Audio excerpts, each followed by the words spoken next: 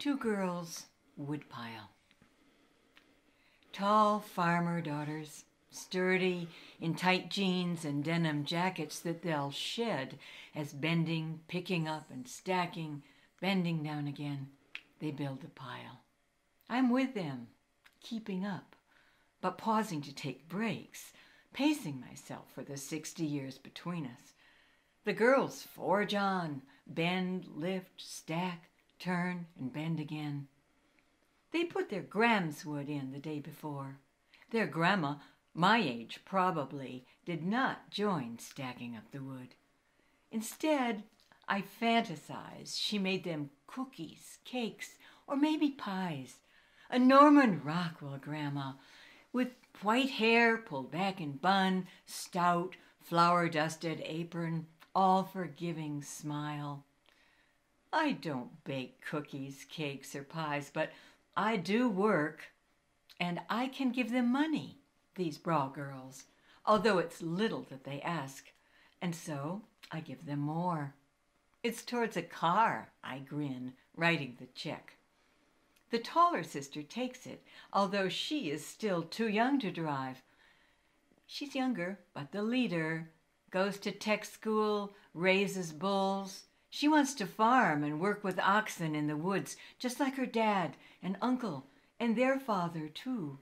Her sister's older by a bit, but smaller and holds back. She's fond of chemistry and wants to go to college, be a teacher like their mom. It's all so wholesome. I'm in awe of it. These lives in pattern, just like those quilts up on their grandma's bed. We just keep on working, bend and lift and stack and build a pile. My sister, at her woodshed down in the valley town, bemoans her lack of help.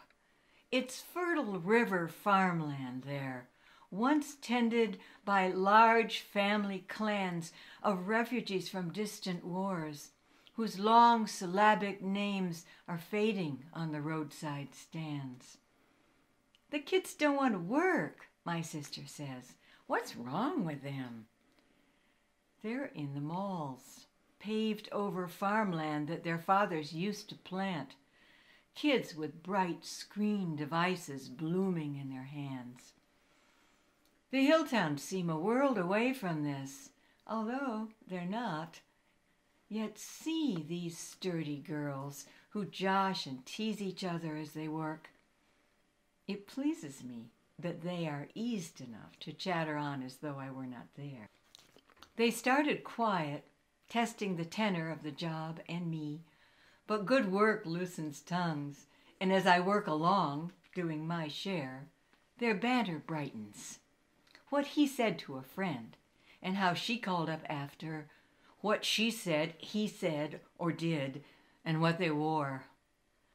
I listen mostly to the flow, the girl wind blowing, but know, as these girls do not, how he will break her heart, how she'll recover, but will not forget him, that one.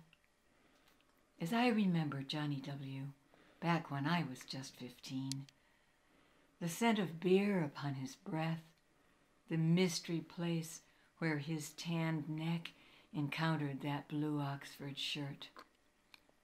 The taste of this first lust upon my body's mind. And I am pregnant with it now, forever. As some man or woman, maybe, will inhabit these strong girls, and they'll remember, each of them, just how it was. The salt of someone else's skin, the smell of it, the steamy radiance of touch, as they will not remember 60 years from now. A woodpile day with that old woman who kept up with them, worked hard, bent, lifted, stacked, and built the pile, and watched and saw and wrote it down.